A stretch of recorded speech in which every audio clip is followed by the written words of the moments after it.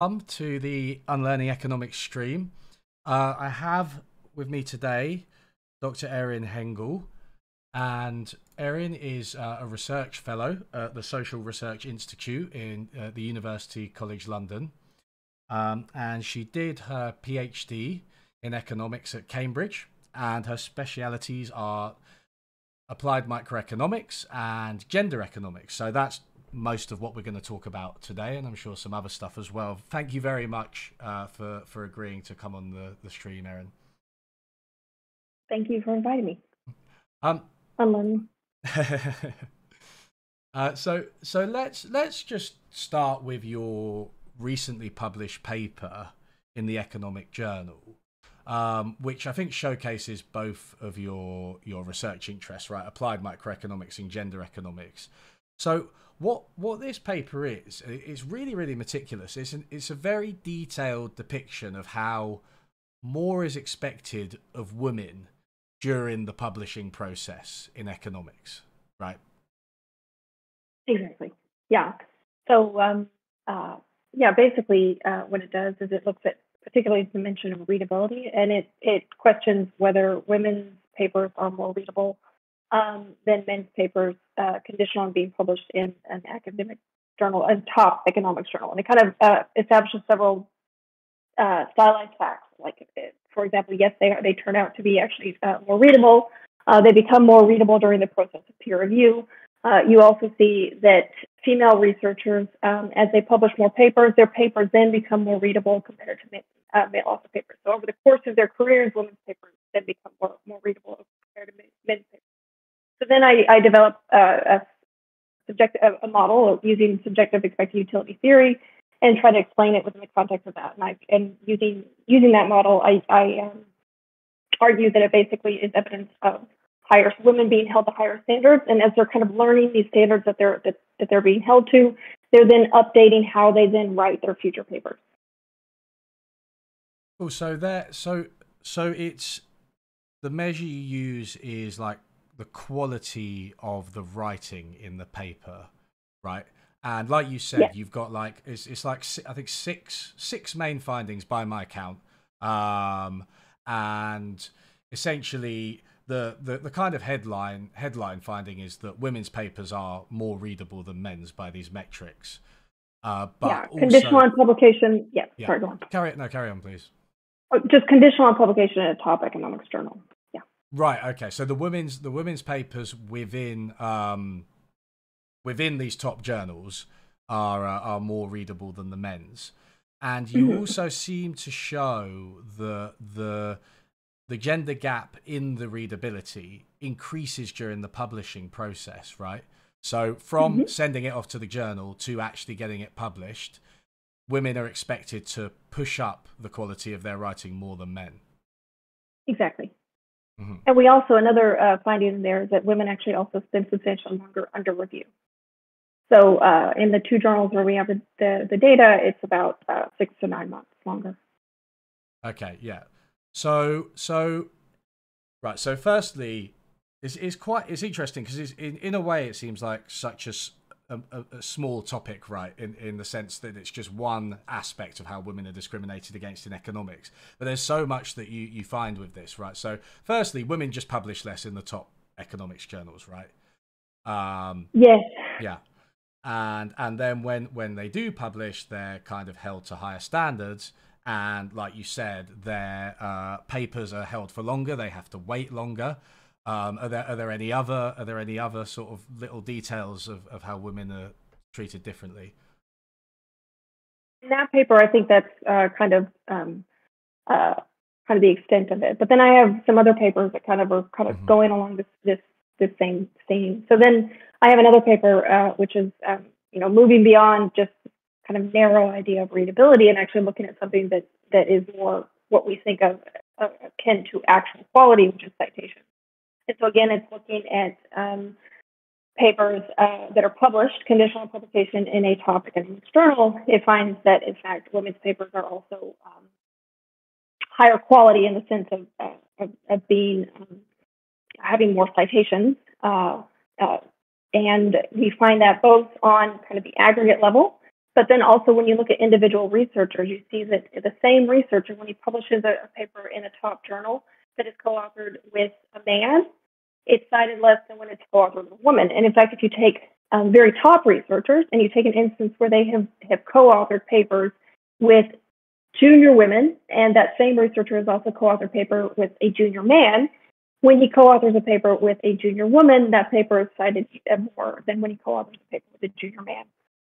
And then at the same time, we also do not find evidence. So basically, we then develop a theoretical kind of a framework in order to investigate this. And so we find this evidence. But of course, there's a huge sample selection issue because we're just looking at papers that have been published in top economics journals. But we also find that the variability in the conditional publication, the variability in these citations is not actually higher amongst women. So if we assume a normal distribution, then that would suggest, in fact, that women are being held to higher general standards. If we assume, again, those citations are appropriate practical quality in the peer review process. So that would then be kind of evidence of using a more general and broad-based indicator of quality citation. And then I have another paper that looks at, so we got data from an economics journal, a field journal, that is energy economics. So we have the detailed data on the papers that it publishes. So both like the amount of time that they actually spend in peer review and kind of all of their publication metrics. And we find that in this particular journal, female author papers spend about each round of review, they spend about 4 to 6 days longer in peer review. And they also go through more rounds of review. And in total, actually, this ends up being for the entire review process, conditional on acceptance, female author papers end up spending about 6 weeks or so longer in peer review at this particular journal. Now, one of the interesting findings, however, in that particular paper is that we see that it actually goes down as they are being reviewed by referees who have more experience. So we interpret that as a kind of evidence of statistical discrimination. And we're defining statistical discrimination here very broadly in the sense that situations in which somebody is discriminating because they don't have perfect information, okay? And so these could be based on accurate or inaccurate beliefs. But what we theorize has happened is effectively that as these researchers become more, as these referees become more knowledgeable about the peer review process at energy economics, and as they kind of become more confident in their ability to do so, they actually end up discriminating less. So they end up using fewer cues, perhaps, that are proxies for quality, but somehow disadvantage women, et cetera. And so we interpret that as statistical discrimination. So it's kind of evidence, in fact, that maybe kind of one of the ways that we can end up fighting this is actually by having people who are a little bit more knowledgeable in the process actually reviewing papers that are more uncertain or likely to be more likely to suffer from this kind of discrimination. That's really interesting. Yeah. So just for everybody who maybe isn't 100% sure what the theory of statistical discrimination is, it's basically the idea that on average, some groups of people might be expected to be less productive or less able or, basically inferior on some characteristic, let's say writing papers. And there might be an expectation that women are less good at writing papers for, whatever reasons of historical discrimination. And so what you're saying is that actually that is more true of like the junior people who are refereeing these papers, right? So they're basically less experienced, so they're taking these kind of crude cues and discriminating statistically against women. Well, that's kind of a narrow interpretation of statistical discrimination. Okay. Statistical discrimination, the way that I would interpret it, is basically a situation in which anytime you treat one group differently from another group because you don't have perfect information, right? So you can envision ways that wouldn't necessarily be just based on biased beliefs or unbiased belief. You could think like maybe like if you think that somebody else is going to discriminate, that could be interpreted as a form of statistical discrimination. Because obviously, if you had perfect information, you wouldn't have to rely on others' beliefs. You wouldn't have to estimate others' beliefs. Or in fact, if you think about it, if you have perfect information, then others' beliefs will exactly correspond to the truth. So your own beliefs about their beliefs will exactly correspond to the truth. So it could also be, you think about like, there's this Egner and Kane, like I'm 100% sure, but I think it's pronounced Egner and Kane. Basically, there could be many different reasons why, for whatever reason, you just find it harder to interpret the papers written by one group as opposed to another group. Okay, so this could be because their writing style is harder for you to interpret. This could be because they use things like maybe they don't use it. Maybe you're very familiar with equations, and they don't use equations, so it's harder for you to estimate the quality of their paper. Or maybe they've used too many equations, and you're not familiar with equations, so it's hard for you to estimate the quality of their paper. And then again, where that comes into this like is information content. It's like if you have perfect information, obviously that wouldn't be a problem. But the fact that you don't have perfect information, you then have a harder time evaluating their papers, right? Or again, it could be biased beliefs, it could be true beliefs, or it could be these other kind of other factors in there that actually aren't really about biased beliefs at all, in a sense. Right. Okay. Yeah. So it's basically you're saying statistical discrimination is like more like any type of cue you take about a group in absence of better fine-grained information about the individual within that group. Okay. Yeah. That makes a lot of sense. And also what you said, I mean, earlier you were talking about something which I've heard called the superstar effect, right? Which is basically the women who basically get through this process which is biased against them. Typically they're producing work, if they actually get through, like you said, conditional on publication, that is better if you measure by citations, right? Yes, exactly. So yeah, when you measure it by citations, female authored work conditional on publication in a top journal, right? We do, it's pretty consistently, it's higher quality, higher citations when measured in terms of log citations. If you look at it in terms of actual citations, there are a small number of superstar men that mean that you might not get a statistical. Once you control for the Matthew effect, which is what you're basically talking about, yes, women always have higher citations than men conditional on publication in a top 5 journal. Yeah. So I mean, it's interesting because it's the superstar effects. Like, basically, it's almost because there are more barriers, right? It's like what gets through ends up being better. So you see that in other areas, don't you? You see like perhaps in male-dominated fields. Let's take law for example. You know, the women who actually manage to get through and become top lawyers. They're really good, right? Because they had to go through all of that to get there. Mm-hmm. Yeah, I mean, it's the same thing. I mean, you think about a top 5 journal. I mean, the fraction of women is tiny. It really is. I think it's, hold on, in my data, it's something like I think 11% of all authors. Even in the last year of the data, it's only 15% of the average share of female authors is just 15%. I mean, so the women who are actually getting published in these journals, and especially the women who are repeatedly getting published in these journals, there's something, special there. Yeah, absolutely. You speak in the paper a little bit about, or you investigate, I should say, blinding the peer review process. So this is something that's talked about quite a lot when we talk about discrimination, right?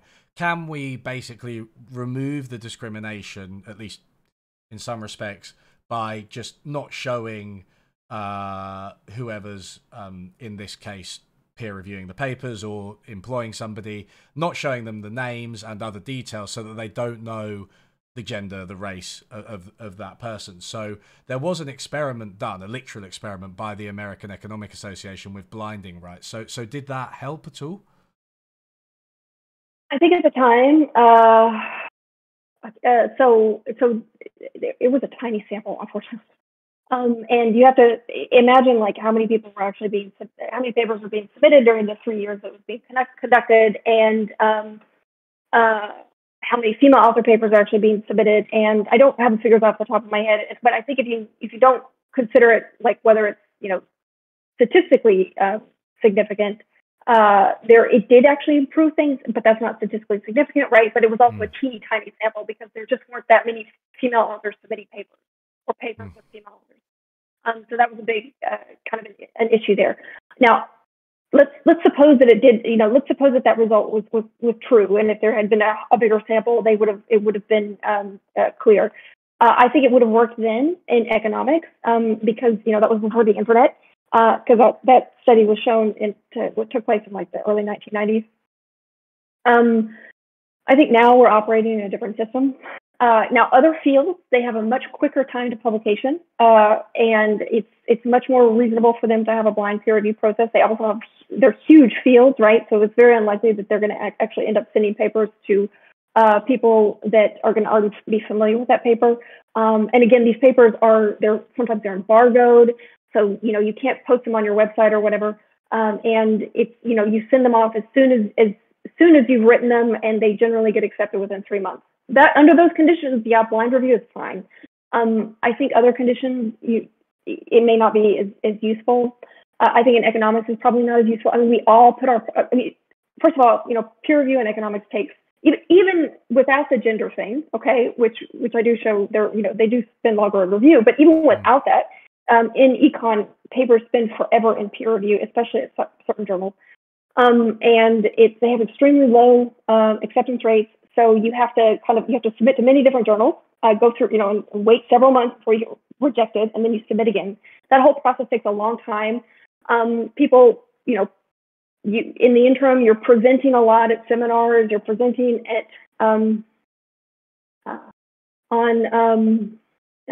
conferences, you're giving, Twitch talks like this, where you're talking about your unpublished research, and you're posting your papers online. So I think for example, for my case, I mean, I think most people who are going to referee my paper have probably already kind of vaguely heard about it. I would imagine that I don't see how, I know when I referee papers, I usually have a vague idea of these papers, right? So and I've already heard about them, and I know the people that I don't necessarily know them individually or know exactly who they are, but I know of them or whatever. And I'm not sure how blind review would really help you if you already have all that information. So yeah, I think it might be better to focus on. You can't. They're badly kept secrets. Basically, the authors of economics papers, right? It's just because the process is so long of getting it published, and then you start, advertising it elsewhere, uploading your paper online, talking about it, and then the referees are probably just going to find out, right? Whereas if you don't have a culture of publishing online, and if the peer review process is much quicker, which is the case in most other subjects as far as I'm aware, then blinding would seem to work. So I guess you kind of hinted at it there, but if blinding maybe won't really work in economics, then what type of solutions do you propose to this kind of problem? I think people kind of want like a magic bullet here. I don't think there is a magic bullet, right? I think this just means being aware of the problem and making a concerted effort to have more to publish more papers by women, right? Like, I think what we're really talking about are marginal decisions here. So I think this perhaps might be easiest when you think about like a hiring decision.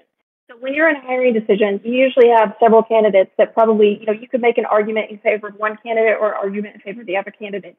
It just, now you may prefer one candidate over the other, right? But there could be a reasonable argument why the other candidate would be preferred over the first. So, I think probably what really is happening is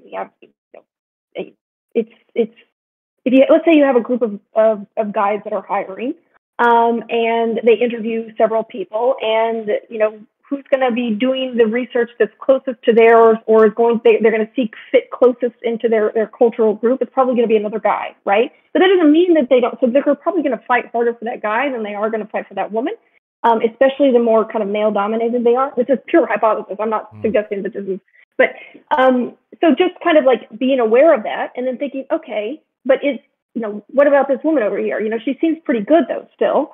And we really do kind of need a woman, and there's no reason she's certainly no worse than this guy. And then doing that kind of stuff, just being aware that you don't have any women. You probably should have some women here, and then just trying to make an effort to have more women, right? It's, again, and it's really just right. It's not like we're faced every day with all of these decisions that have a huge degree of, it's not like you know exactly how to rank people or how to rank papers, right? There's a huge degree of ambiguity there. And use that opportunity to try to hire and publish more women.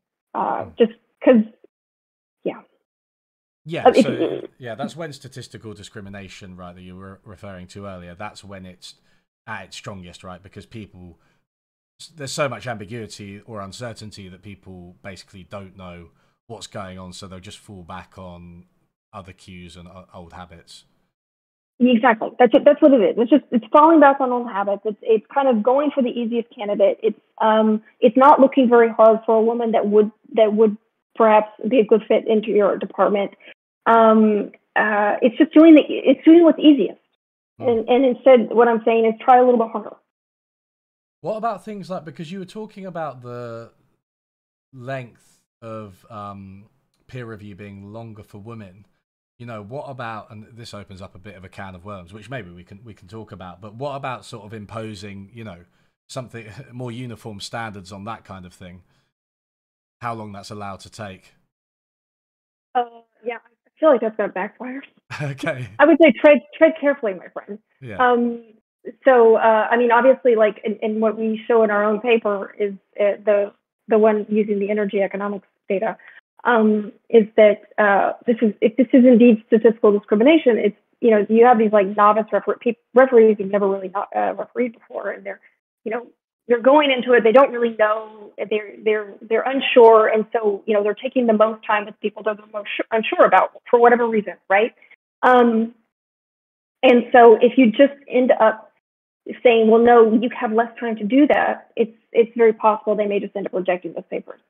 So I mean, I don't know that, right? I mean, but it's I would say that seems to me like a very plausible possibility, and that's why. So we suggest that there again is, we really see that this goes down as papers are reviewed by more experienced referees. So we think perhaps a better solution might be to have people who are more experienced referee the papers that are most likely to be subject to statistical discrimination.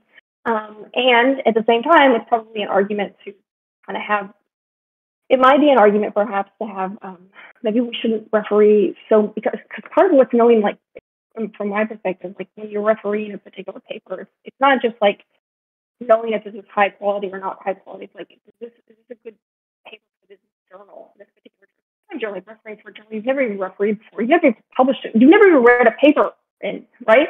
So you're like, I don't know if this is the high quality, if this is the standard of this particular journal. And so you have to go and kind of figure that out. And so, so when we define referee experience, we're looking at experience with respect to that particular journal. And some people referee over and over and over again for the same journals. And we're saying that they actually, do this kind of discrimination less. So maybe there's an argument for having, focusing more of your time on a smaller number of journals instead of going to a lot of different journals. Or there might be, an argument for journals themselves, perhaps, to try to give more guidance. So I know the Institute of Physics does this for their journals. They have this like peer review certification program where they offer the opportunity for journalists, for people to kind of go through a certification program to understand what the refereeing process is at their journals and how they're supposed to evaluate papers, et cetera. And this might be helpful for the most kind of neophyte referees. It also might mean that journals should work a little bit harder on getting kind of repeat referees. Anyway, all of these are just suggestions. They obviously need to be. I wouldn't throw them out like mass. I'm not suggesting that every journal needs to do this right now, and they definitely need to be more tested. But I think that might be, with the information I have, the better way forward. But again, you can test these things and see which one's a better idea, and there should be more of that. Yeah, that's altogether a very measured economist response, right? That was yeah. It might backfire. Be very careful. these are just suggestions, and make sure to test all of it. I mean, I guess there's lots of directions that we could go in here, because this touches on quite a few different topics. Rather not just women publishing in economics, but I think for a start it touches on publishing in economics in general, right? So I because we've followed each other on Twitter for a while, and I see you tweeting about the general system of how economists produce knowledge and how they publish papers. And I was just wondering if you had any more general thoughts on the REF and the whole research process and the hierarchies in economics journals, and how that relates to this. Yeah, where do I go? I will tell you. First of all, can I just apologize, because you made me remember one time on Twitter we were interacting. I thought you have like an icon that's like that Hayek, that that Hayek. There's a guy who's like crazy about Hayek, and he's always tweeting stuff. And I confused you, and I said something about Hayek, and you probably thought I was very. You probably didn't know what I was talking about, because I thought you were the Hayek guy. I actually don't remember that. Yeah, taking Hayek seriously. Good. Yeah. Yes, that's it. Right. He's a very strange guy. Yeah. Yes, he is. I think do you know Daniel Kuhn? He's a blogger as well. He's on Twitter, but he used to blog on facts and other stubborn things back in the day. But his comment about the Hayek guy, he said it's not Hayek I have trouble taking seriously, which I thought was pretty accurate. But anyway, so yeah, I don't mind. You're forgiven. Yeah, sorry, but back to the rest. Yeah. So do you know a lot about the rest? It's very detailed. I know more than I'd like to know, but please explain it for everybody. Oh, right. Well, how do I do this?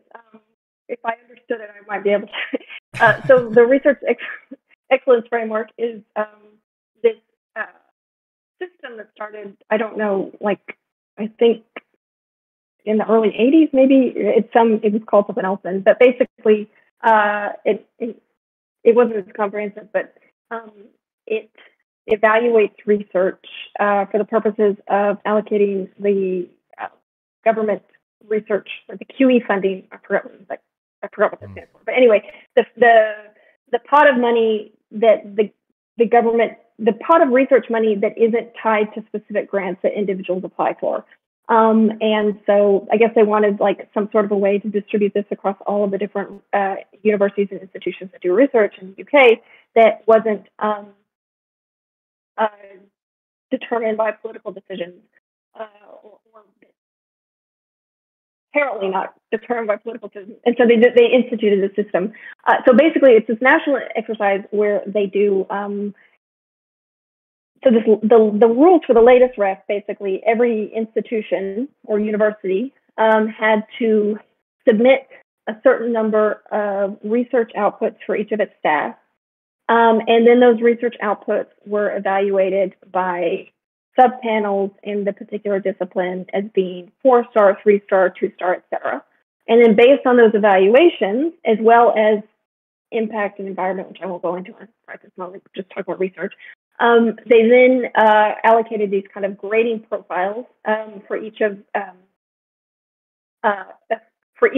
department in each institution. Basically said you have so many percentage of 4-star research outputs, so many percentage of 3-star research outputs, et cetera.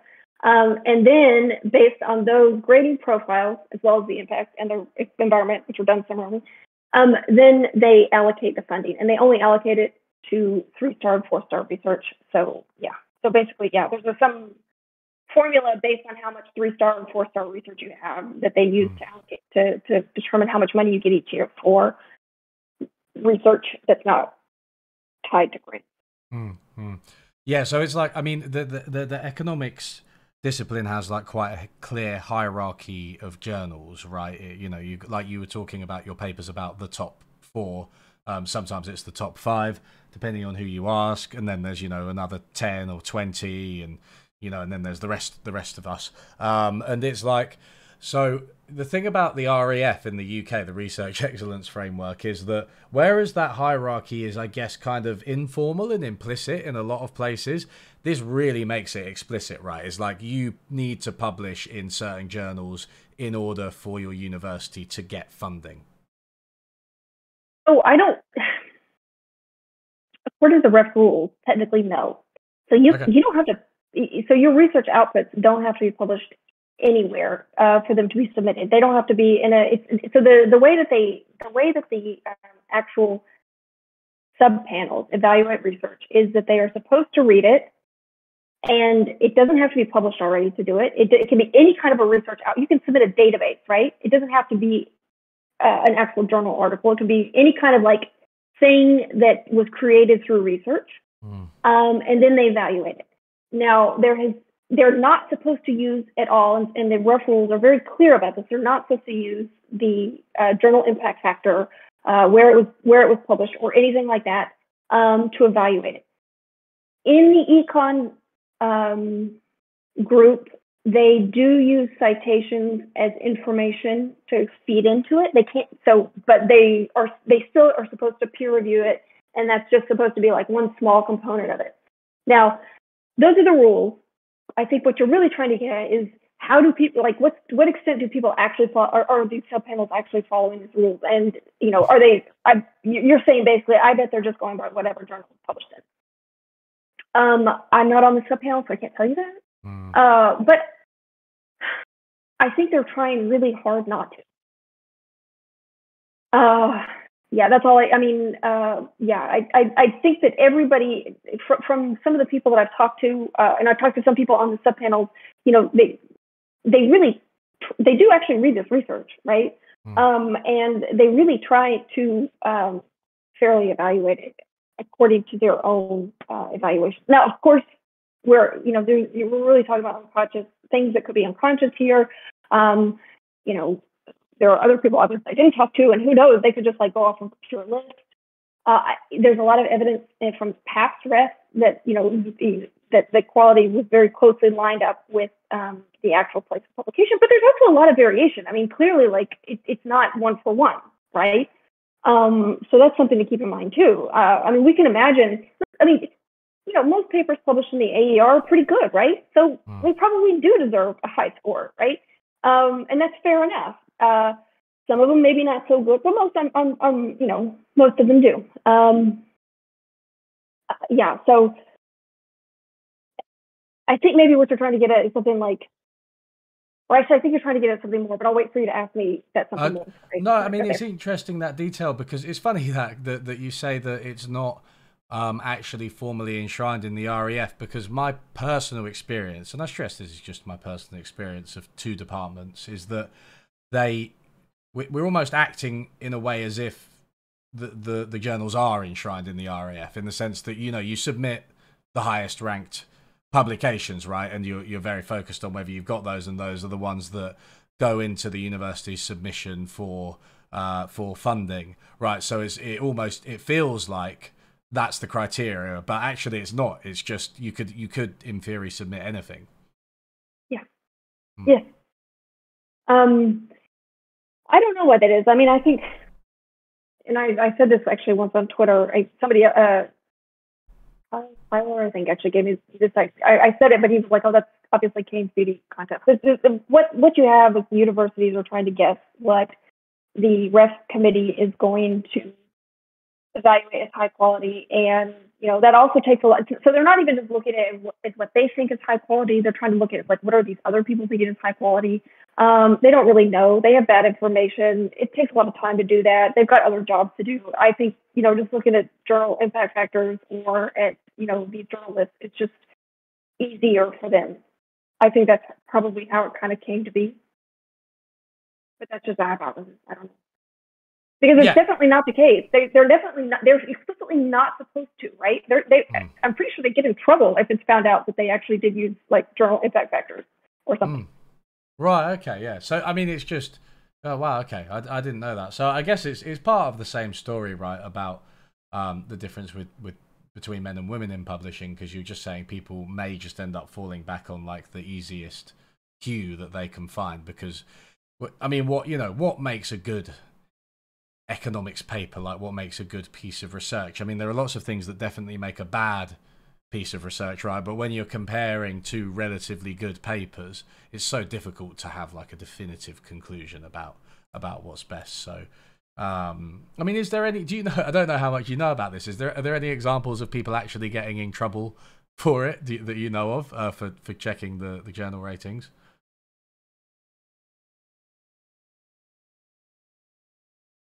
Yeah, like in trouble. I don't. I know people who. I know situations like my own university. They were doing it, and then I think they got. I think they got a slap on the wrist. I don't know exactly. Uh, because now they say they weren't doing it, but Mm. I don't know the specifics of it. So yeah. Hmm. Hmm.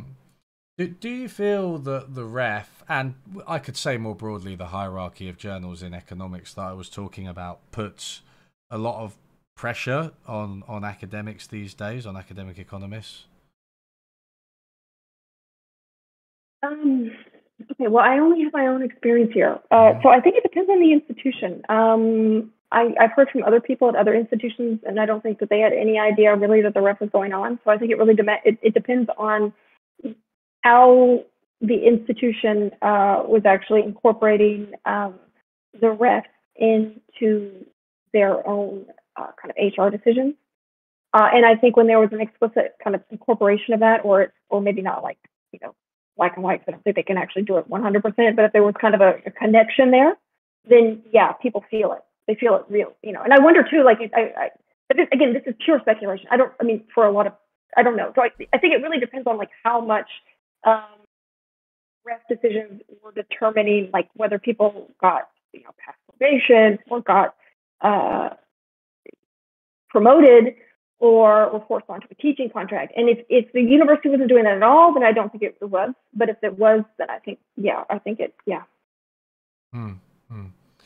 Yeah, I mean, I've seen you talking a little bit about like the environment in academia more generally, right? I've seen you talk about things like casual contracts and like publish or perish. So I was just wondering how that kind of feeds into this in the specific context of economics.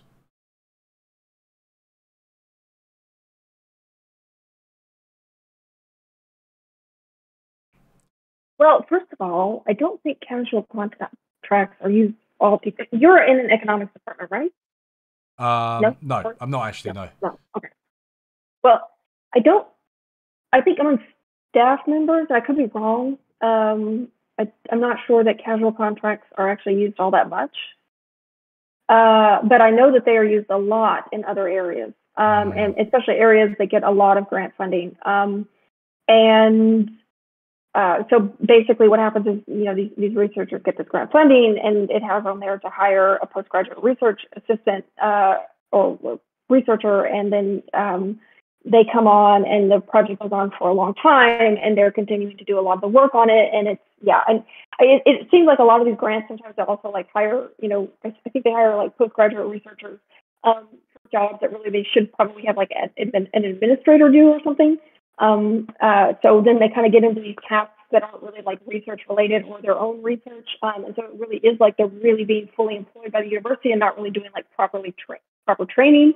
And yeah, uh, I think the extent to which I think that's probably not very healthy. That kind of casual contract is probably not very good.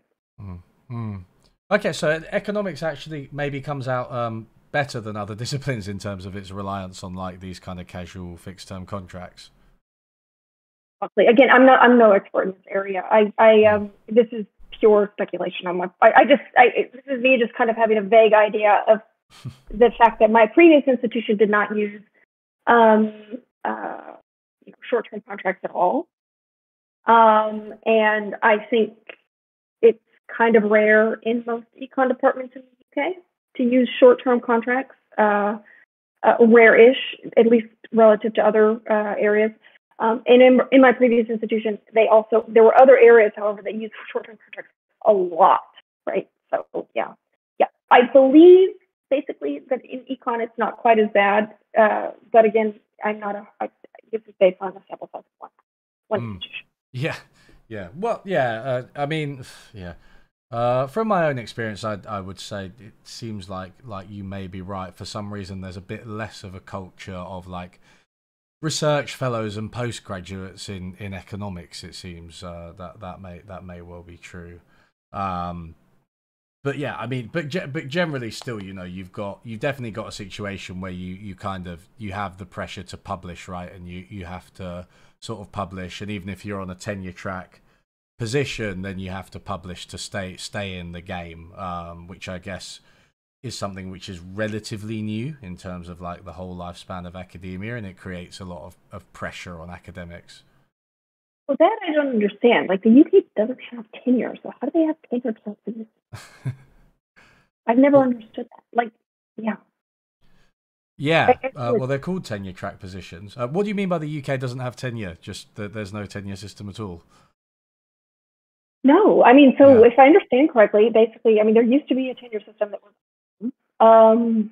I think, like I was reading a document several years ago about what it was like in like the 70s, and well, basically, you could still be fired for conduct or capability, but you could never be made redundant.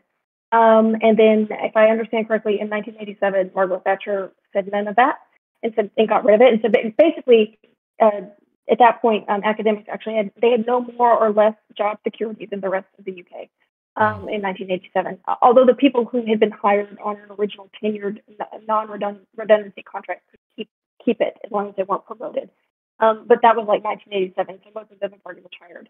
So now everybody in academia, you have the same employment protections that you have elsewhere. Now it's possible certain institutions have, for example, like because the way that they do their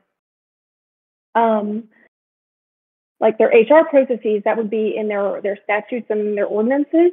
And so they may actually have within them like special special redundancy procedures that are a lot stricter. And so in that case, maybe you could say that if you're at an institution that has something like that, then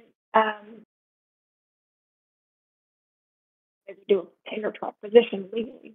But in that case, you might have like a kind of a tenure-ish situation, and you might be able to restrict it to only certain people, certain procedures.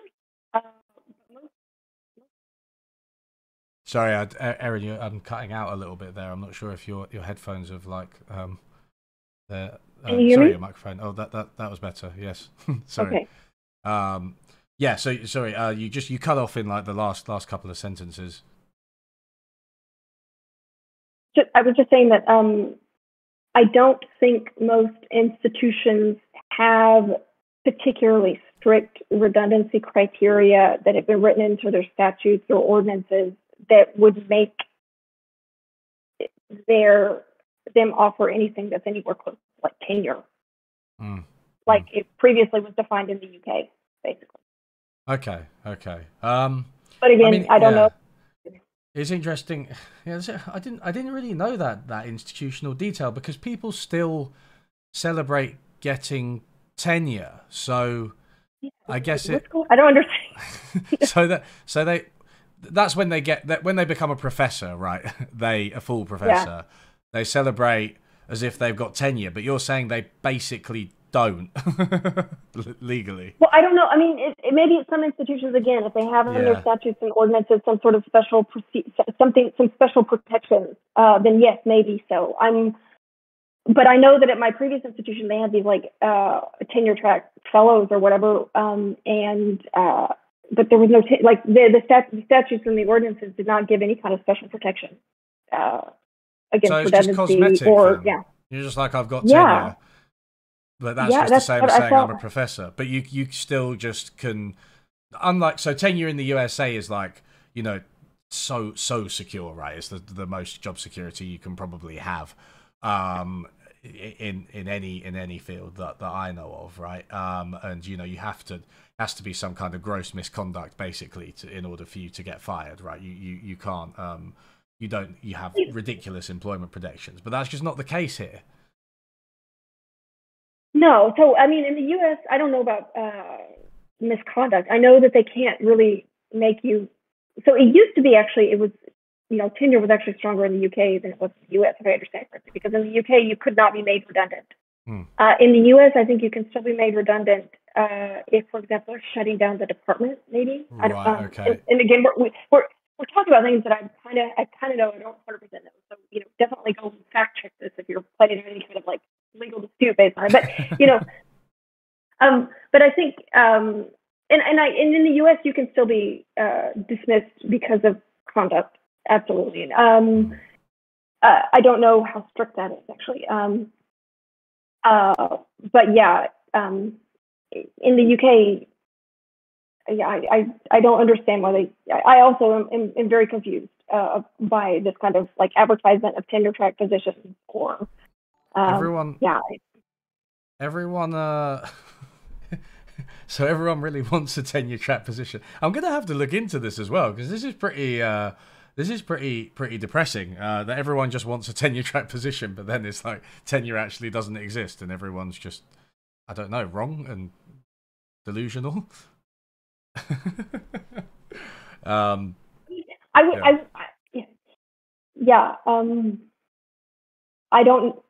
want to say that everybody's delusional, but I have also wondered exactly the same thing. You're a bit more measured than me with your language. So let me return to women in economics as well. So I have two related questions for you. So we started with the paper about writing quality and how women are more is expected of women in terms of writing quality than men when they're publishing in top journals. And you mentioned a couple of your other papers. Are there any you haven't mentioned yet that you could tell us about the different ways women are discriminated against in publication? And also following on from that, I'm wondering, is there any good news for women in economics?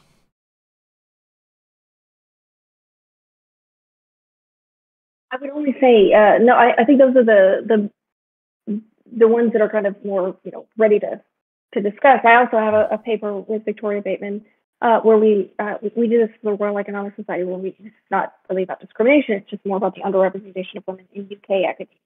And so what we did is looked at using KISA data, which is the data that all institutions basically have to report on their staff for the UK.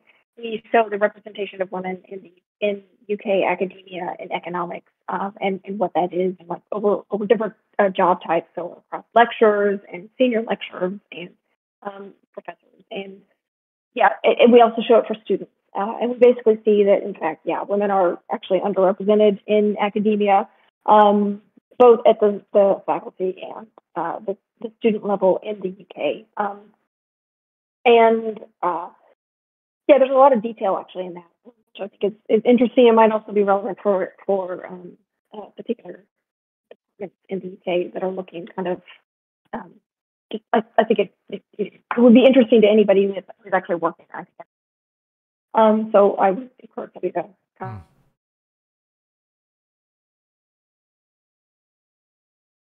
Can you see me? Did I cut out? Yeah. You're back. Oh, okay. Well, anyway, all I was trying to do was just give a pitch to this to the paper that's showing the representation of women in UK academia. So, in general, not just economics. Exactly. Yeah. No, yeah. So that's with Victoria Bateman. So, she. I don't know if everybody remembers, but she was known as like Naked Brexit Lady for a while because she kept giving talks, anti-Brexit talks, in the nude, didn't she? That was I remember that actually. I'd forgotten about that. But she's really great. She has a whole book about the history of capitalism from a feminist perspective. I forget its name now. Do you remember the name of the book? No, I don't. It's not something like you should have her on here to discuss it. No, she has a new book I think coming out. Yeah. She has another book coming out. I think so. Yeah. Yeah. Cool. Yeah. No, I'd love to discuss that stuff with her. Yeah, absolutely. So women are generally, so women are underrepresented in academia in general. So I'm guessing Oh, wait, no, that this was UK in economics. We just looked at economics. UK Yeah, economics in general. yeah. Ah, okay. Sorry, I misheard. I actually thought you said all of academia. Right. Sorry, And that's you've got. I'm guessing you've got like the leaky pipeline problem, right, as well. So you've got, okay, women are underrepresented on average, but then you've got, okay, they're probably much more underrepresented among full professors, slightly less underrepresented among associate professors, and then they're probably least underrepresented among, I guess the kind of casual fixed term contracts we were talking about. Yeah, effectively. Although it's still pretty underrepresented across the board, and I think that there's a huge drop off from senior lecturer to professor. Mm. I think it's less of a drop off from lecturer to senior lecturer. But with also we look at students too. There's also a big underrepresentation of women studying economics at the undergraduate level. UK undergraduates studying economics who are women. Yeah. That is weird, I think. I don't know. I have, yeah. The underrepresentation of female students is weird. Not at the postgraduate level, at the undergraduate level. Yeah. So, and it's specific. It's specific to UK students. It's like, yeah. It's interesting actually you say that, because I was recently looking at the sort of STEM in different countries, across different countries, and it's one of the things I talked about in my Jordan Peterson video. And my experience, at least, is that you've got a lot of international students in PhD programs. The UK is relatively underrepresented, whereas UK students are much more represented among undergraduates, right? And you might have a situation where subjects, like STEM and also economics as well, even though that's not included in STEM strictly, they might be more heavily promoted in certain countries that have perhaps different associations to men and women that we do. So, for example, the Muslim countries and Eastern European countries stand out as like not really associating men with science and men with maths solely as having much more representation of women. So I wonder if it's something to do with that the international students coming in, especially at the postgraduate level. I don't know if your data speak to that. we need it up because we wrote this a year ago. I don't have everything done. We did look at that. So we looked at students by domicile. UK students, but okay, yeah, yes, probably that. That's probably some of it. But it's also interesting because when you look at EU students, that's also much higher. Like the representation among women amongst EU students studying in the UK is much higher than it is amongst British students. Yeah, I mean, it's just a suggestion. I'm not sure, but yeah. it could potentially be the case. I mean, it's so. What's do you have the statistic for what percentage of women are in undergraduate studies in economics in the UK? Yeah, I'm looking at the figure right now. It's about a little under 30%. And that's about equal when you go to the other levels as well.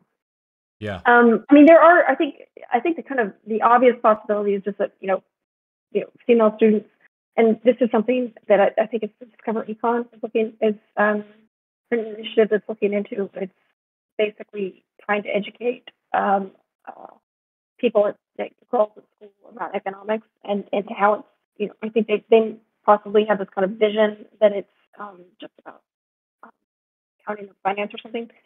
And I think that is one of the things they're trying to say, because it isn't, right? Econ is basically studying anything about the behavior of, the economic behavior of individuals or, economic agents, which is people. It's the study of people in their economic activity. And in their activity to make a living for themselves, I guess. Hmm. And this should cover, it should be interesting to everyone. So I think they're doing a lot of work there. I've wondered too. The British school system. I find it a little bit. I think it's weird how you guys study. So I didn't do, obviously. I was born in the UK. But when you go to school and you do your A levels, you can do it in economics. I think it's a little bit weird. I've never heard of doing that in your high school, I guess. And I wonder too if maybe that's so. A lot of times, that economic subject may be offered in boys' schools more often than girls' schools, or maybe that's where they get this idea that it's more like a male subject or whatever.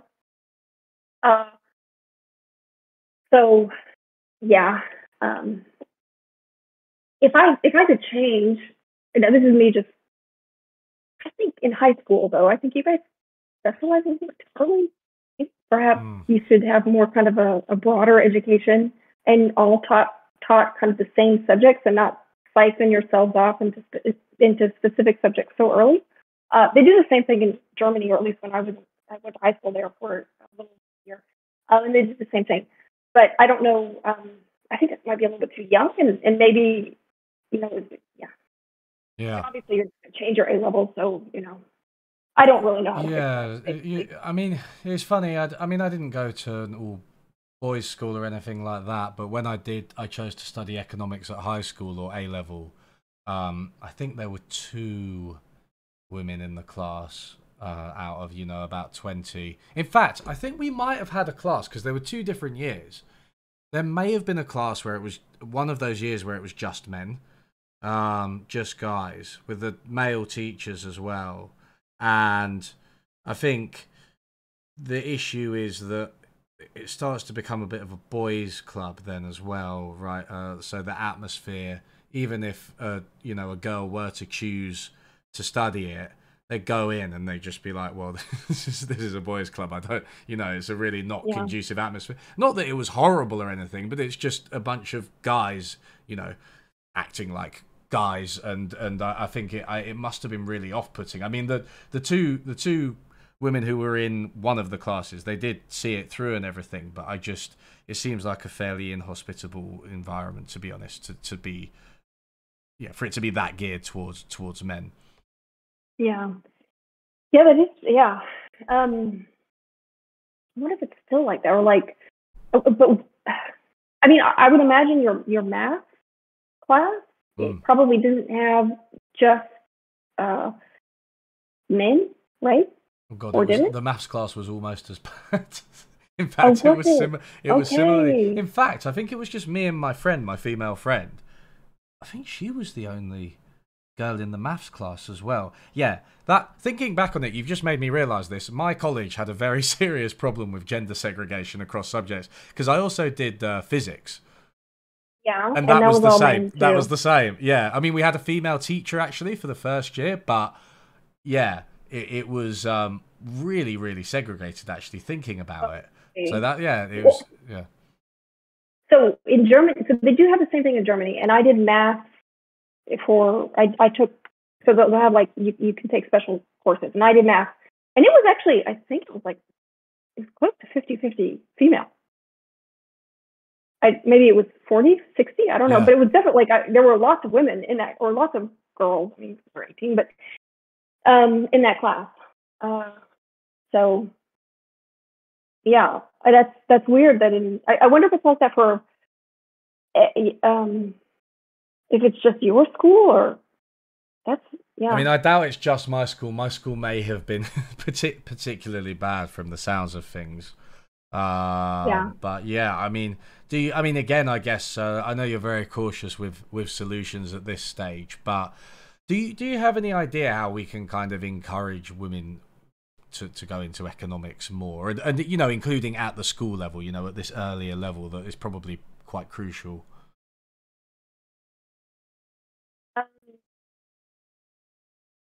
Well, I'm just gonna tell you what I want. Right? Not that I think this is a very good idea, nor do I have it. I think you should just get rid of economics at the A level.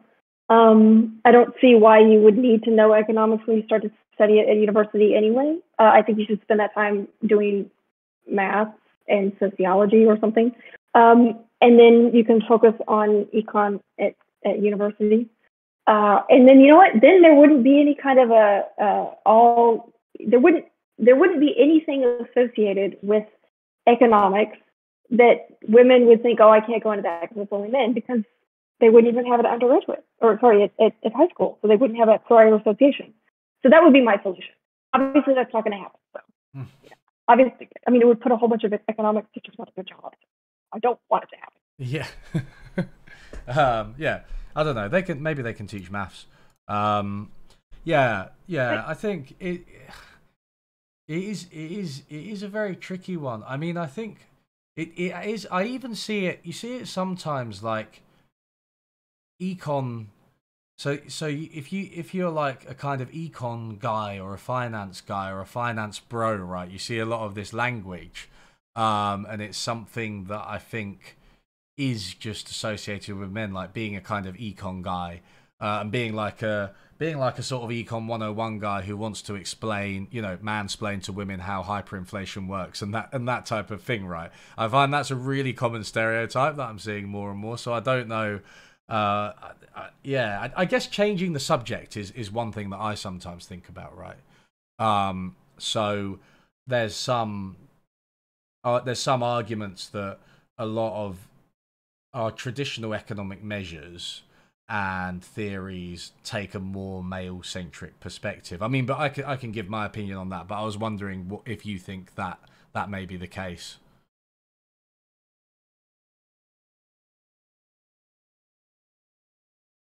So I think the theories that you might be talking about, they can be interpreted in many different ways. And I think that because they've generally been interpreted by men, they have then taken on this kind of male-centric interpretation, but the theories themselves are not really gendered, if that makes any sense. You could just as easily take a feminist interpretation of the same theory, is what I mean. So one example would be GDP, right? And people always talk about how GDP, it has market production in it. It is designed to measure market production, right? And therefore that excludes things like care and housework that are not measured in the market. Yeah. Well, I mean, I'm not really. Again, we're going into areas I don't know a lot about, but I'm sure a lot of things in there are also things that are. I mean, there are things that are produced that are not necessarily produced by the market, and they still contribute to the GDP. Like, how do you measure things like for the government? Doesn't that? No, because I guess that would be. I'm not a macroeconomist. Let's not talk about this, but I don't know 100% what percentage of GDP, to be honest. Yeah. Okay. Fair enough. All right. So one other question I wanted to ask you. Your research is very focused on women in economics and publishing. But you have some interesting sections in your recent paper where you relate it to the discrimination that women face more generally, right? And basically the higher standards expected of them. And I think there's this dynamic where it's women often seem to produce less in terms of quantity, but the quality of what they produce is higher. And you generalize that to a few fields. So I found that really interesting, if you could just speak to that. Yeah, no, I mean, it was just that I think that was just a few paragraphs that was just kind of suggesting that there may be. So I think the more general phenomenon is that let us suppose that let's say that you actually have these kinds of things in place that make it harder for women to advance. Well, they're going to find ways to adapt to it, and that was just some evidence that perhaps that in fact they were adapting it to it in that particular way in other fields. So you can just as easily imagine different ways in which people could adapt. Like if you have something else in a different context, they would adapt differently. But yeah, no, I think there might be kind of a general thing where women in various ways are kind of held to higher standards. And if that's the case, and if they haven't, they will probably end up conditional on actually seeing a woman in that role, they're going to probably end up being, better. But then that also means that if you compare two men and women that are identical on all other spheres, conditional on being in that particular role, the woman's going to actually end up producing less, because each one of her outputs is going to end up requiring more time and effort compared to the identical man.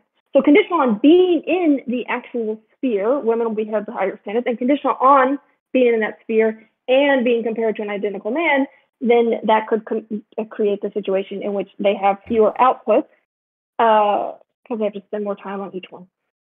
And I think some of the stuff I suggested was like in politics. Yeah, do you mind if I read? Do you mind if I read out the relevant paragraph, because I found it really interesting, and I didn't actually get a chance to read the papers that you cited. But it says, so this is just at the end of the paper basically. But it says, most raw numerical counts suggest women produce less than men. Female real estate agents list fewer homes. Female lawyers bill fewer hours. Female physicians see fewer patients. Female academics write fewer papers. When evaluated by narrowly defined quality measures, however, women often outperform. Houses listed by female real estate agents sell for higher prices. Female lawyers make fewer ethical violations, and patients treated by female physicians are less likely to die or be readmitted to hospital. Right, so that's super interesting to me. Right? Yeah. No. Yeah. It's kind of like these. I mean, there's so one thing I've noticed about the way discrimination against women works is that it has a number of levels, right? So you've got, for example, women are generally expected not to work at all, more so than men. They're expected to be primary caregivers, right? And so that drops them out of the labor market entirely. It means that they don't get paid, right?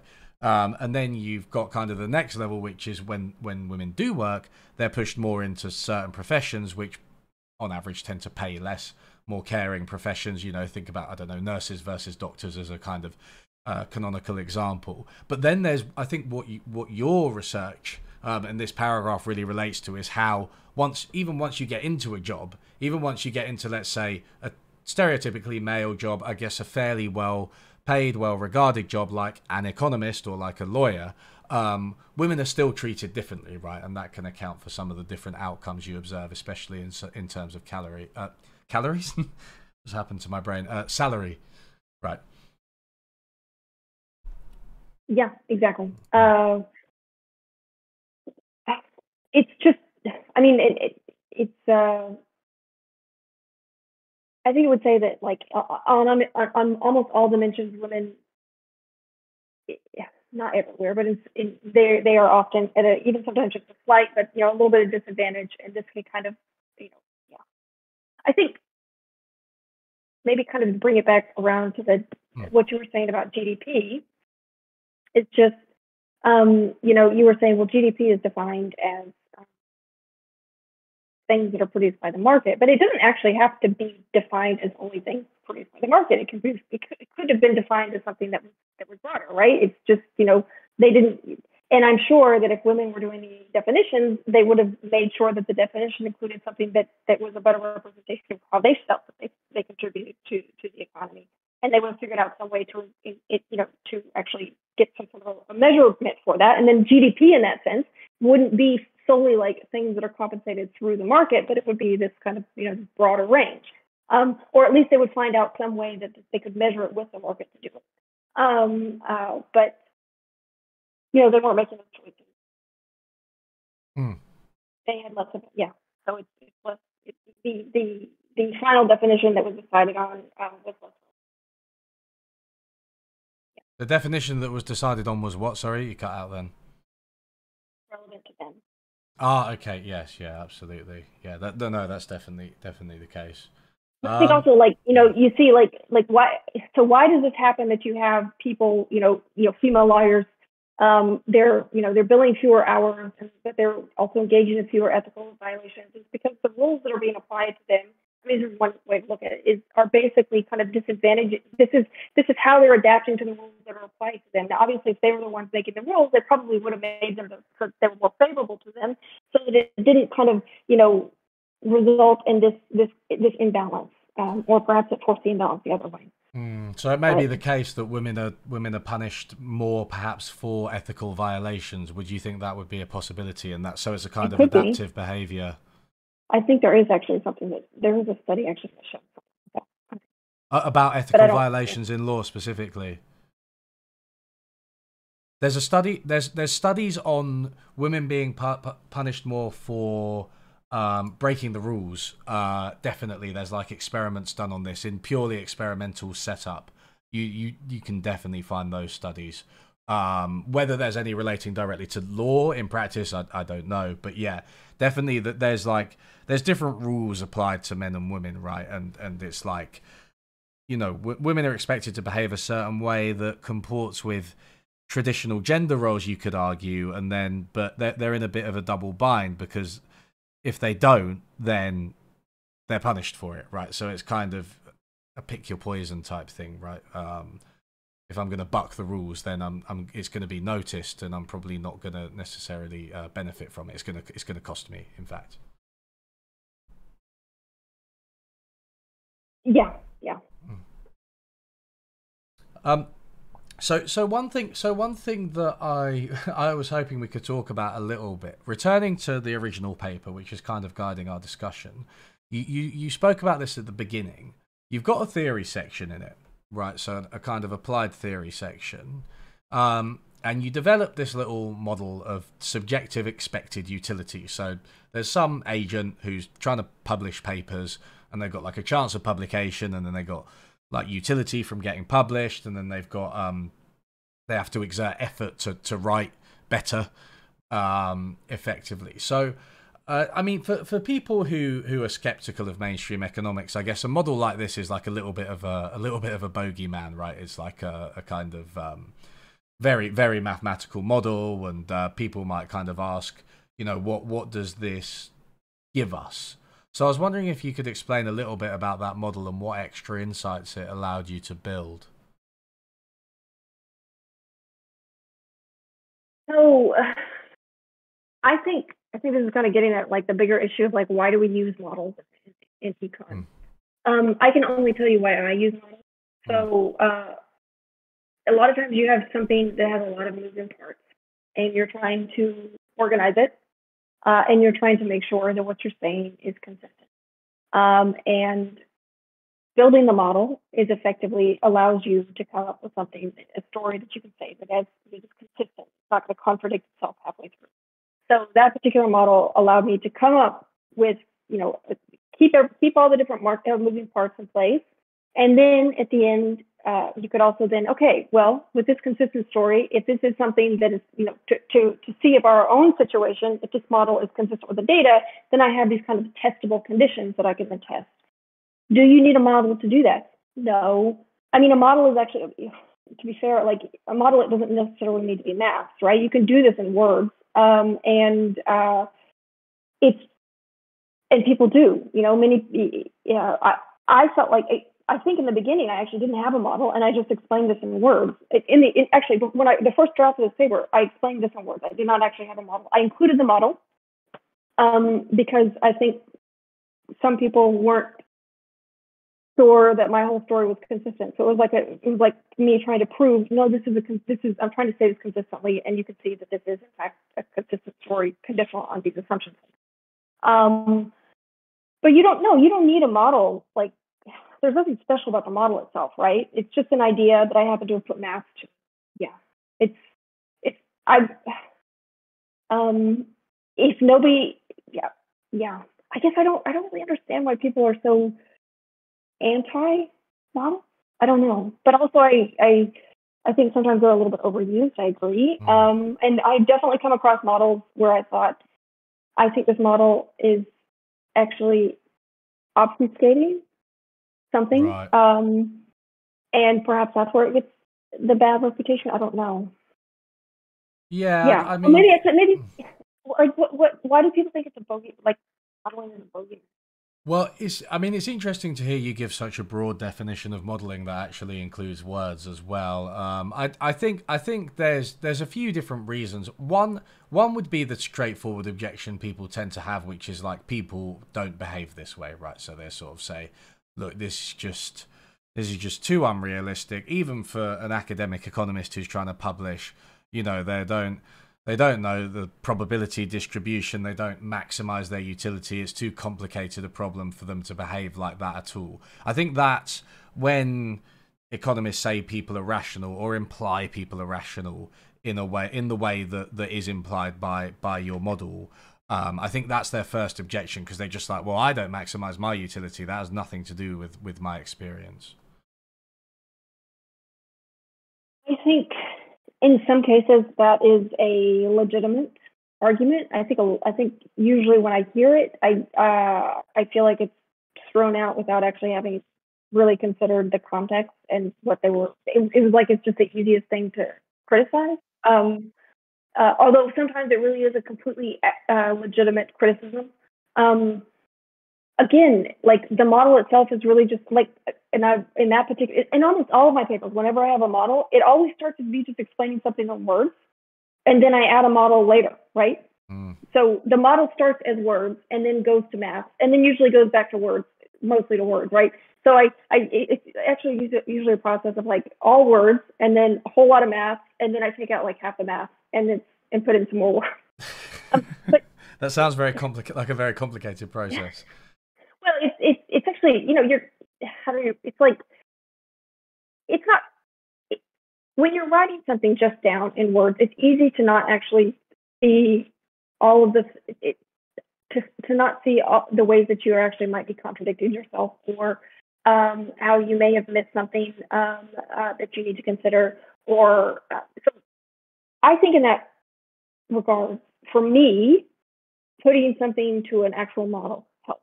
Okay, because it means that I'm less likely to make those kinds of mistakes. And that's why I do it. Yeah, that makes sense. Yeah. I mean, the obvious objection to the people aren't rational. I think there are two ways to interpret the people aren't rational argument, in my opinion. The first is to say, okay, well, that's fine, but we can have like a better model or a different model where people don't behave rationally, and maybe that can help us. But in that case, you kind of need to be able to point to one. And I think the second thing is to say, well, okay, you can't interpret it literally, but you shouldn't interpret any scientific model too literally. And the hope is that it leads to some kind of like falsifiable prediction, or, you know, some kind of insight that you wouldn't have got without the model. Which does seem to be the case in the paper, right? That's you make a very specific prediction. Yeah. But I think actually going to that rational, sometimes I wonder sometimes if people, like, when they make that argument, or maybe they're confusing like rational expectations with a rationality. Like, rationality just means that from my own perspective, I think this makes sense, right? The agent, from his own perspective, he thinks it makes sense. Now, from the other people's perspective, it may look crazy, right? But from his perspective, this makes sense. And I think most of us think that things make sense from our own perspective, right? Yeah, I guess so. I think we do. So right? It's not saying that he is rational. It's saying that from his perspective and these constraints, he is acting rationally according to his own perspective, right? Given the information he has, he's acting rationally. Given his preferences and everything, you know, this is the way that he's interpreting the information. That's all the rational. I mean, even somebody who's crazy, like, they're probably still thinking like, I'm acting rationally, given the information I have and how I'm interpreting that information. Now, from our perspective, he's interpreting that information in a nuts way, but from his perspective, he is taking that information and interpreting it in a perfectly rational way, and then he's acting based on that, right? So I don't understand why people have a hard time with that concept of rationality. Now, rational expectations, of course, yeah. I mean, that's bonkers. Yeah. Well, knowing the whole economy and knowing everything that's going to happen in the economy and every possible future state of the world, right? Yeah. then absolutely.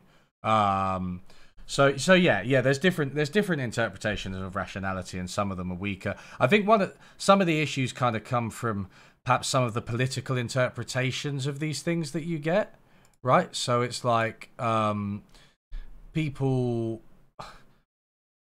might go from like the rational model and maybe have historically some of the more, I guess you could call them free market economists they've gone from that rational model to the assumption that like people are actually behaving in accordance with a substantively good version of their own interests, and market prices are correct and things like that. I think that's one reason for a lot of strong feelings around this type of model. I mean, yeah, that's not actually what rationale, how it is often used in most economics models. They're not. It's yeah. So I think I mean the idea that these prices reflect actual value or whatever. That's basically verging towards rational expectations here. Yeah. Yeah, so the stronger, more substantive version of rationality, right? Yeah. And it's changed over the years how models are used and how rationality is interpreted. So to change subject a little bit, but not that much, I just wanted to talk about some of your other papers. So you've written a lot about political economy, right? So you had a really interesting paper about the master lever in the USA. Could you? So I didn't really know about this. Could you explain the master lever and like what you find about it, because it's really relevant for stories of political polarization. Yeah. So, well, basically, we have a model. Well, basically, what we have is data on states in the U.S. and when they implemented what's the so-called master lever. So the master lever is this thing whereby on a ballot you have the option to just pick, instead of going through the ballot race by race and picking all the different candidates. Well, actually, let's give you some context. In the U.S., you in the year of electing, say, the president, you basically, at the same time that you go to the ballot box, you also elect your, if your senator is up, you're also electing him. Also, all of your local, like, your judges, sometimes your DA, sheriff, mayor, all that sort of stuff. So the ballot itself can be very long. Also, especially like in California, they have these special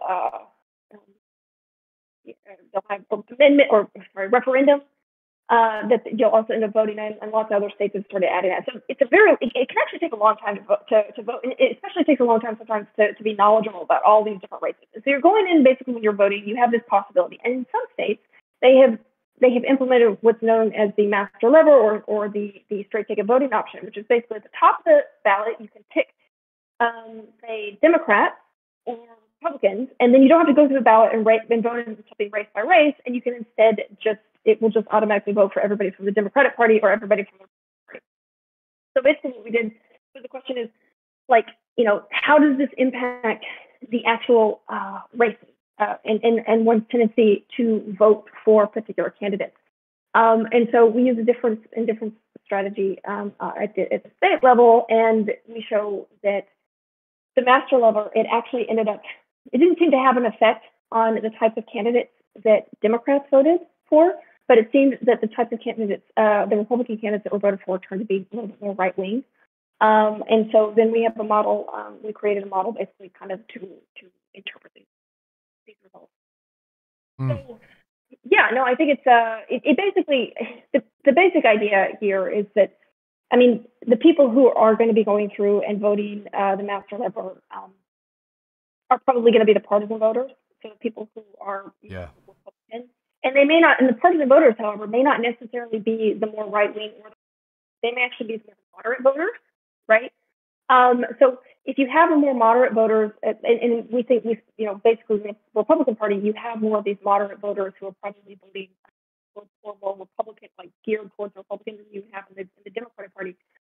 So given that you have more of your moderate voters who are definitely voting for all of your candidates, your Republican candidates, that leaves the Republican Party members the opportunity to basically pander to their right-wing voters, effectively. So because they with this master lever option, they don't have to worry about you, the moderate Republican, going through and not voting for that crazy judicial guy, the judge, the local judge, who is nuts. You don't, because you're not even going to look at him. So they can actually put him on the ballot. Whereas if you did have to go through the ballot and vote for every race by race, you definitely wouldn't vote for that guy, right? Yeah. So yeah, that's really what it was wild for me actually finding out about this, because you can just say I'll vote all Republican or all Democrat for every single choice. And, as a behavioral economist, that sounds a lot to me like a default option, right? Which is like a very easy option for people to default into and not really think about it. And just go with, like, I guess this has become a bit of a theme, right? These very coarse cues that we receive in our environment, and just go by group level membership and not take into account that there's this judge who, has some pretty horrible or wacky views about certain things, let's say abortion, right? So you just end up voting all Republican, all Democrat, and that increases polarization. But for you, in your results, so you look at this empirically, you find that it tends to push Republicans further right, but it doesn't have an effect on Democrats. Yeah, and again, we interpret that within the model, and the real reason is because the Republicans, their moderate voters, are basically the people who are most likely to use the straight ticket voting option. Whereas the Democrat Party, the people who are most likely to use the straight ticket voting option are their extreme voters. So that leaves the Democratic Party a greater opportunity to kind of pander more towards the kind of middle run. So that's why we see less of it. Okay, so yeah, it affects them differently. Okay. Yeah, exactly. Yeah. Because they have different. The people who use the master lever of each party are different. Yeah. So someone asked in chat an interesting question. Does the model take into account the impact of third-party candidates? No, so you haven't looked at third-party candidates at all in the data or in the model or anything? The version of the model that did take into account. So my co-author that does take into account the third-party candidates, but that is not in that paper. Okay. Do you know what the results of that exercise were? Or?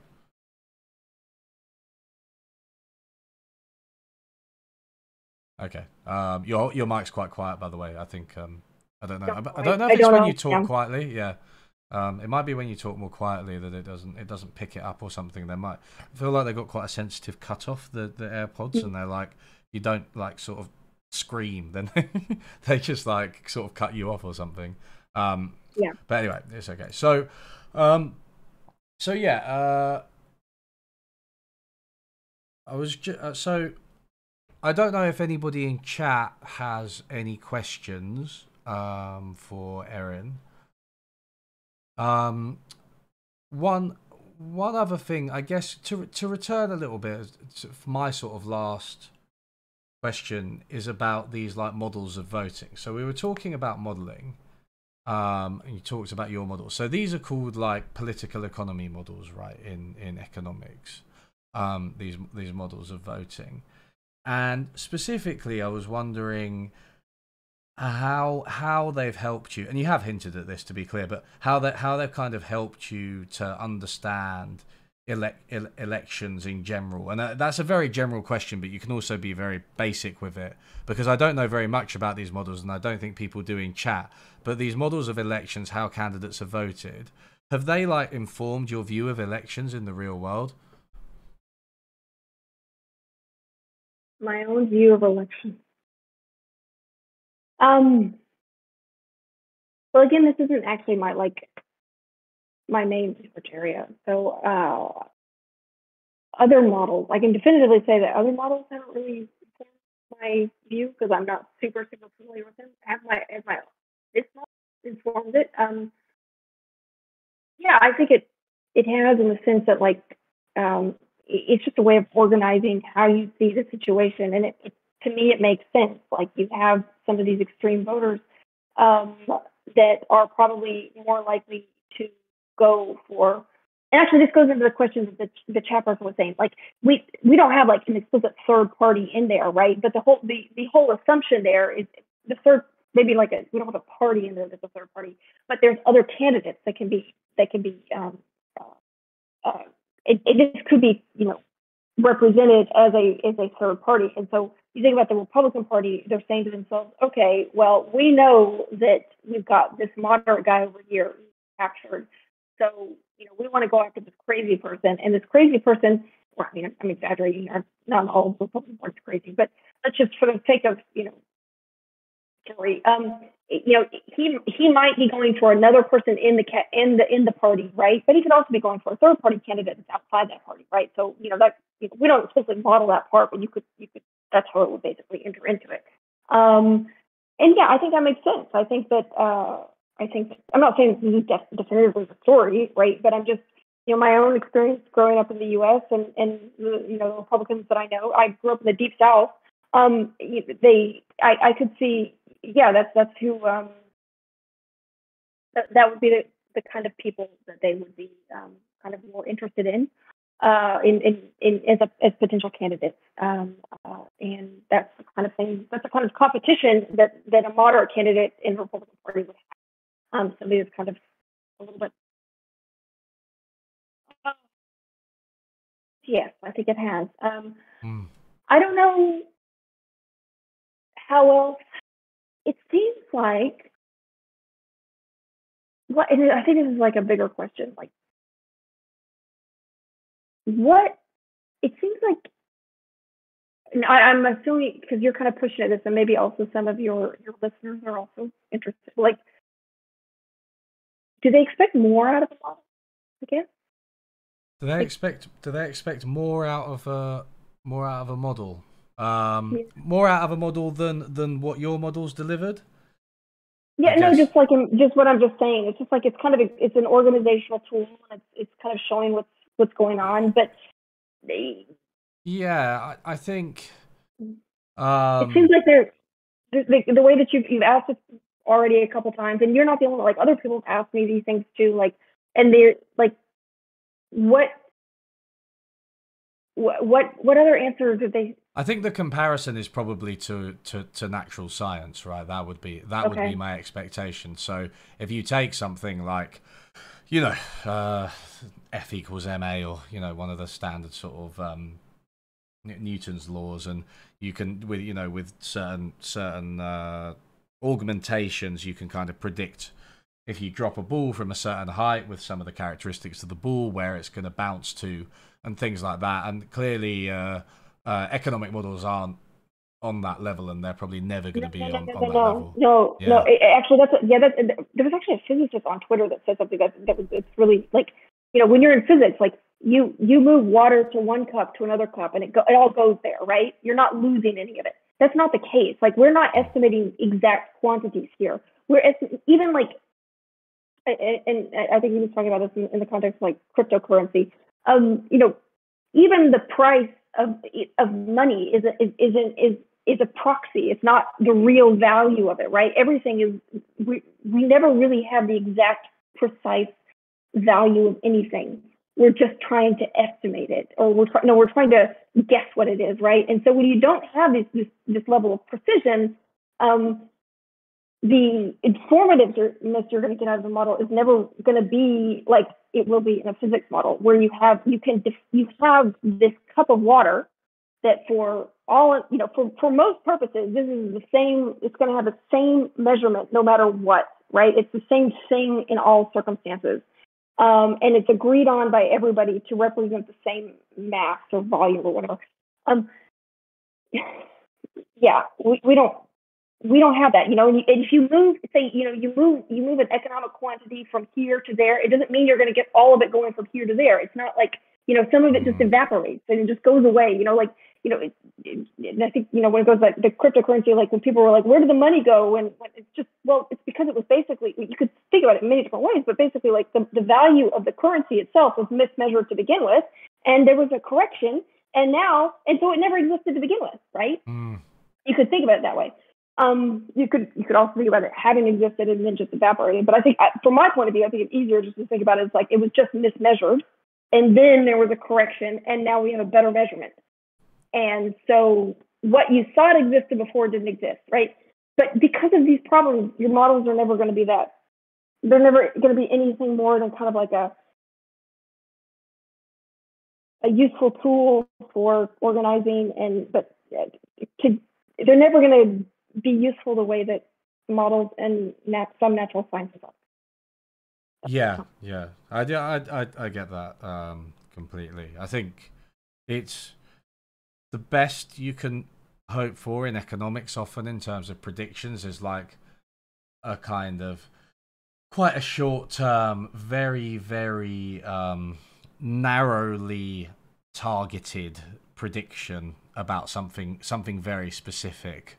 And it's going to be, you know, roughly right. It's not going to be right to 4 decimal places by any means. So it's like it is a completely different use of models. But I mean, you know, I think also, I guess one other thing which has come up quite a lot is that when people are objecting to economic models, they're sometimes objecting to the fact that often it's one particular type of economic model we see, right? So we see the optimization and equilibrium type stuff, the neoclassical stuff it's sometimes called. And I mean, you gave a broad definition of modeling that included verbal models, right?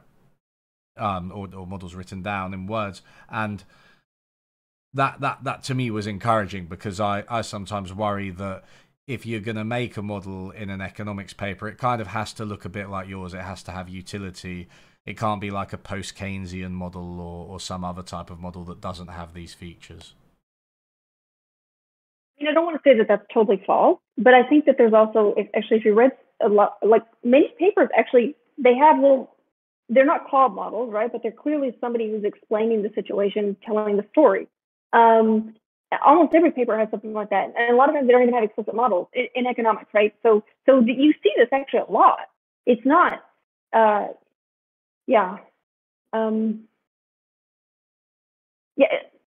it's maybe they're not calling it a model, I guess, but yeah, that's in a lot of papers.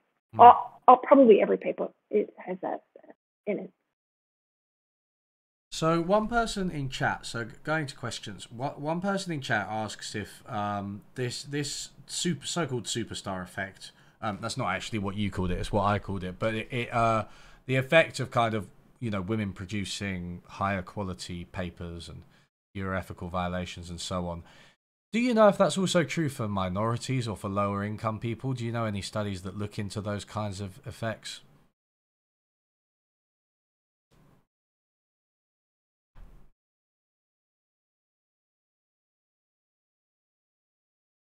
No, actually. Yep. Yeah, you're not sure. I don't know. I don't know either. I mean, in theory, the same would apply, right? The more discriminatory barriers you place in front of somebody, the better the people who get through them are going to be. I would expect that they wouldn't. So one of the things that's really unique about gender discrimination is the fact that it reinforces traditional gender roles, right? So there might be something in women being expected to be more caring, and that might relate to, for example, fewer ethical violations.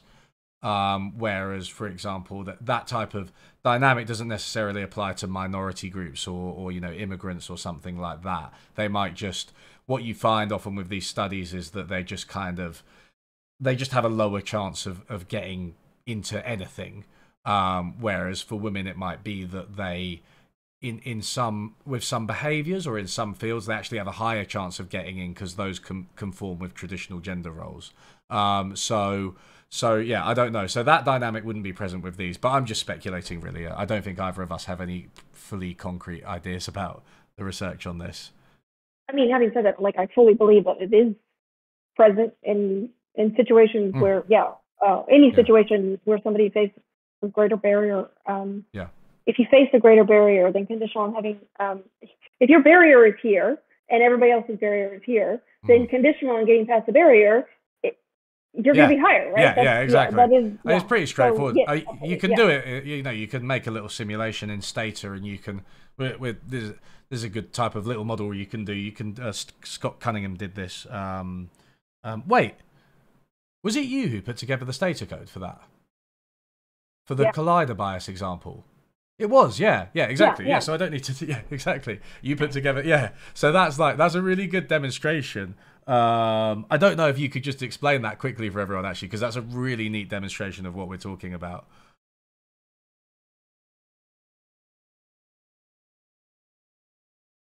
Basically, so it was what was the specifics? I mean, that was a couple years ago. But hold on. So you have women who are faced to higher barrier. I can't say. I need to draw out the DAG because there's a subtlety in it. Hold on, let me pull it up. 2 seconds. I think actually now he's published it. You may not. Does he still have a book on his website? Because I'd have to open the book. I don't know if it's still available online. I bet it's probably not. And then I'll have to look for my emails. Yeah, it was basically just like generating a population of men and women, and they're generated as having equal productivity, but the women face discrimination, and and when so you didn't control on ability, then it looked like basically that without controlling on ability, you got one sign. Controlling on ability, you would flip the sign. So the question is, like, how do you interpret it? Like this, you know what? No, it was occupation. That's what it was. Okay, it was occupation. All right. So, right. I know. Okay. So basically, because women are held to higher standards, let's say in certain occupations, only the women from the highest ability were going to move into certain occupations. Okay. So if you controlled for occupation without controlling for, but they still experience discrimination in that occupation. If you control for occupation without controlling for ability, then it looked like there was no gender wage gap. But if you control for ability, then there actually will be a gender wage gap. So I think that's what it is. Yeah. So it's bad controls, isn't it? Yeah. But I mean, that's all. Collider bias is just bad. I think bad control actually is two different things, which includes collider bias. Collider bias is a specific example of a bad control, right? And if you control for occupation in a gender wage gap regression, you end up with like a reversed coefficient, a reversed gender pay gap. And that's precisely because of what we were talking about, right? It's because you're controlling for occupation, and given the occupation, the women that have overcome the discrimination, let's say, are going to earn more because they're going to be more able, right? So that's exactly what's going on with the collider bias, and it's the same as the superstar effect that we've been talking about. Cool. Yeah, no, it's a really cool demonstration that everybody. Yeah. I like to think about it more kind of in my head, I just think about these more as like selection issues, you know, and each step, right? What you have to get to here, you have this selection issue, and that's causing that. And then, but the collider bias is another way to look. So another question somebody asked, which I actually thought was really interesting, actually, is there any difference in the kind of topics covered by men versus women when they write articles for journals? Yes. So men are in top journals, which is what I'm familiar with the most. Absolutely. So women are more in top, conditional on being in a top journal. Women are really underrepresented across all of them. Even, I mean, they don't make more than 20% of all workers in any field. Okay, but they are most well represented in kind of health, welfare, and education. And these based on like broad JEL classification codes, and they are least represented in in conditional on publication and top journal, which I'm saying there aren't a lot, but actually like heterodox thought and methodology. But then after that, in kind of quantitative methods and macroeconomics.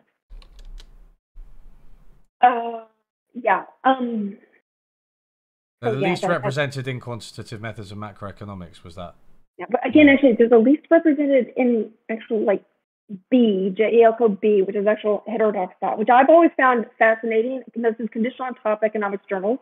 And I don't think a lot of these papers are getting in there in any way. It's not a huge number. But it's something that I know that I'm thinking about your audience here. So I'm just like, you know, yeah, they're all low, right? But it's, yeah.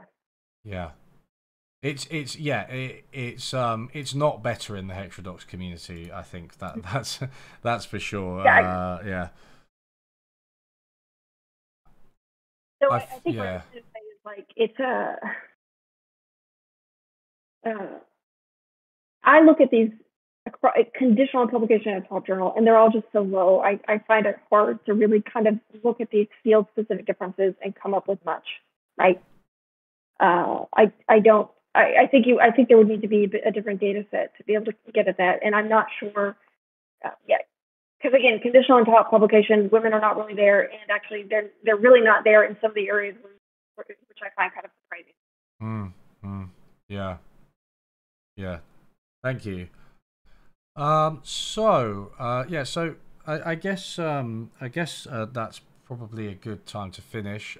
Thank you to everybody in chat for your interesting questions, despite the many bots advertising adult dating sites, which I thought I'd managed to ban, but which I haven't apparently. And thank you so much, Erin, for coming on and speaking about all of the different things we spoke about. It's been really interesting. Thank you very much for the invitation. Yeah. I'm gonna finish the stream now, and I will see you all later.